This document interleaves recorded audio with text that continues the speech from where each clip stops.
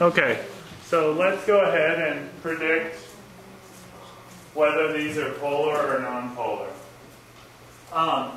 So the first thing you want to do is predict the structural formula of these molecules, and you can do that by doing the Lewis dot structure first. So I'm assuming that you know how to do Lewis dot structure, so we'll just take it from there to structural formulas, okay? So the structural formula for this molecule, CO2, looks like that, okay? And even though oxygen, the oxygen-carbon bond here is polar because oxygen is 3.5 divides, carbon is 2.5.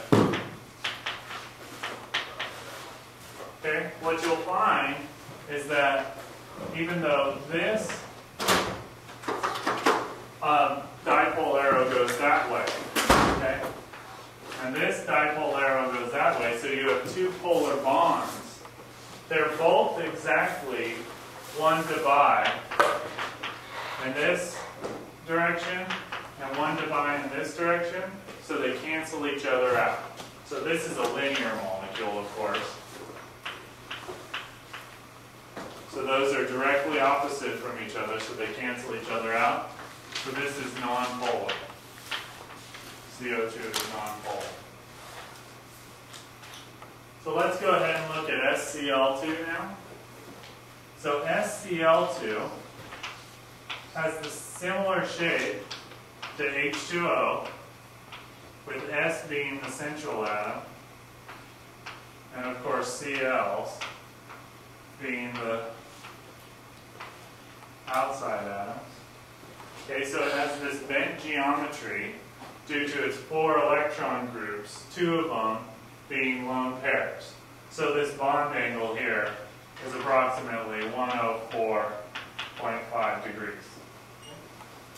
What you find is if you do the difference in electronegativity, you find that S has a 2.5 electronegativity and Cl has a 3.0.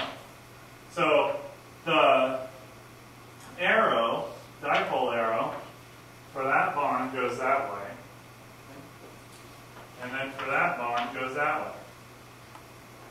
So what we need to do for this one is add them both up, okay, add these two vectors up, and what you'll find is that it goes straight through the middle. So that's the overall dipole of the molecule.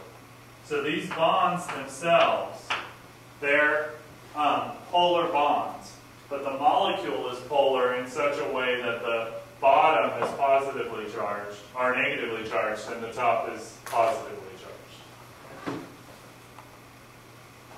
BrCl, that's of course a simple diatomic molecule.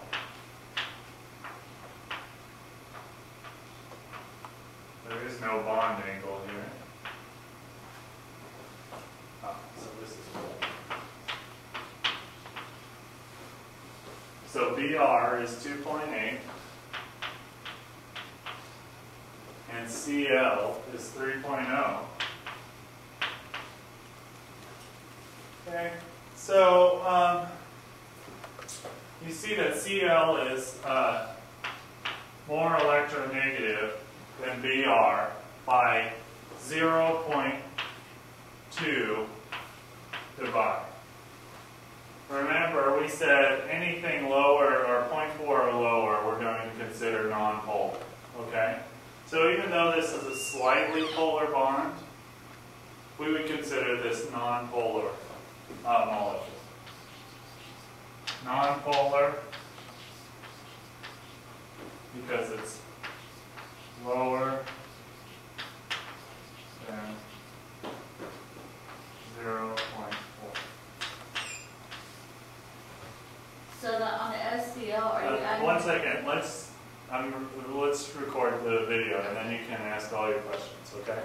Let's just do that. So at CS2 now, all right?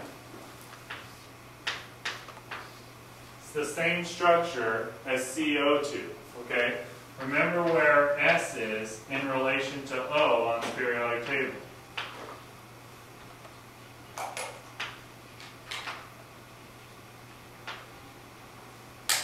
Okay. So C, 2.5, S is 2.5. Okay, so we don't even have any polar bonds in this thing. So even if we did, they would be pulling in opposite directions. So this is also non-polar.